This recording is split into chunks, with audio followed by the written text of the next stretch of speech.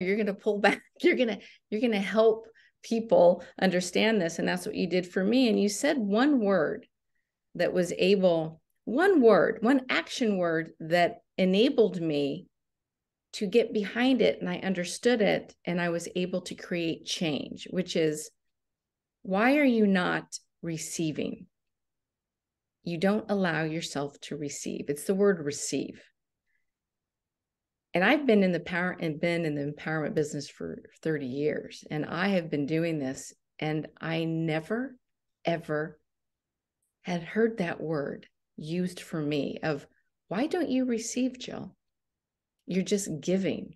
So when you cracked that open of, you're just giving it away. You are giving your time away. You're giving your resources away. You're giving your emotions away. Why aren't you receiving? That was such a pivotal moment for me. It sounds so simple, and it is, but so powerful. And it changed my whole trajectory going forward. So everything changed.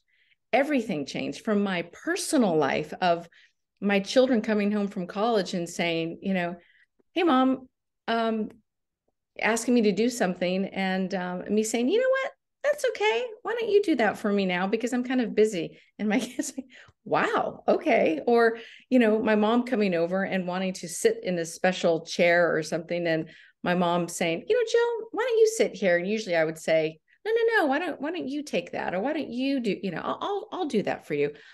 I all of a sudden kept hearing that word that you said, why aren't you receiving? And I stopped and I would say, thank you. I will sit in that chair.